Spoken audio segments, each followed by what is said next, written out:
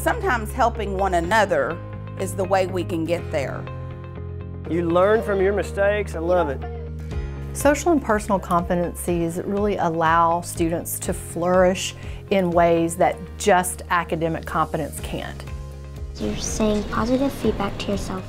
Social and personal competencies are about how we work together, how do we interact with others, and all of our careers are going to be a human endeavor. All the things we do in our community are a human endeavor. She found a smart way to say that she's ready for summer. Social and emotional learning, to me, are the basis of a child's education. That if a child feels socially acceptable, emotionally happy and safe, then the academic piece will come. Okay, we're going to start off our morning meeting today by sharing how we're feeling. As our teachers are incorporating social and emotional strategies in their classroom, we are seeing students' achievement increase. We are also seeing attendance increase. And we're also seeing less discipline in the classroom. Ask questions, share. You're going to have one person speaking for the group, but share. It's a collaboration.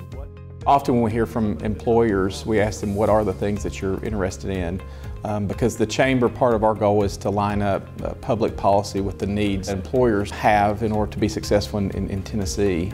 Typically, you expect the answer to be, we need certifications, or we need someone with a 2-year degree or a 4-year degree, but it's really not that. A lot of employers tell us, I just need somebody that has good employability skills or good soft skills, things that are very simple that oftentimes folks take for granted. At some point in time, you had to have thought in the back of your head, I might have gotten judged by this.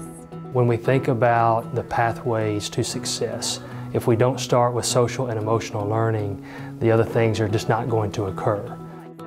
If you don't have a set process for that, then you become reactive. So when it happens, you're scrambling for what are the best solutions, what are the best strategies. It gives us that proactive opportunity to understand what they're dealing with each and every day, to address those issues in a proactive way, so that way when it does happen, we can bring back up the strategies that we shared and talk to them about the application process. So go ahead and just turn to your partner and share with them so that everyone gets to share today.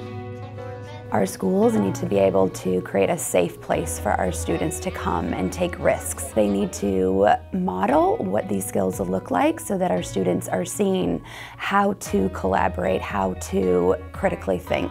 Angelique, go ahead and start us off. So social and personal competencies can begin to be developed as early as when school starts. And so when a student is in kindergarten or first grade, they're learning problem solving, they're learning flexible thinking, they're learning how to work with others in cooperative groups. And then they use those same skills as they get into high school and they begin to go out into an internship or a work-based learning experience. That's what I'm going to touch on, is really why we're caring about these kinds of things. The importance of social and personal competencies really can't be overstated.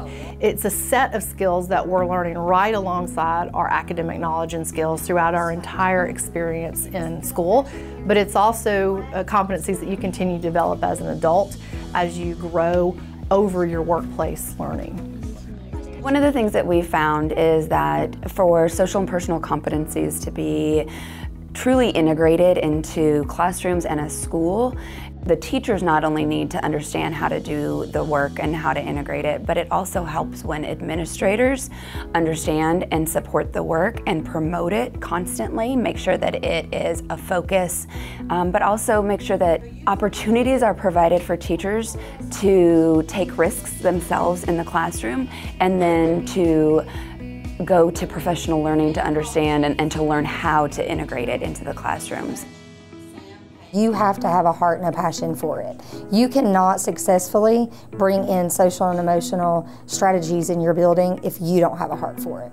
But what I've learned is that if students feel safe, and if students are fed, and if students feel loved, they're going to succeed, and they're going to perform for you.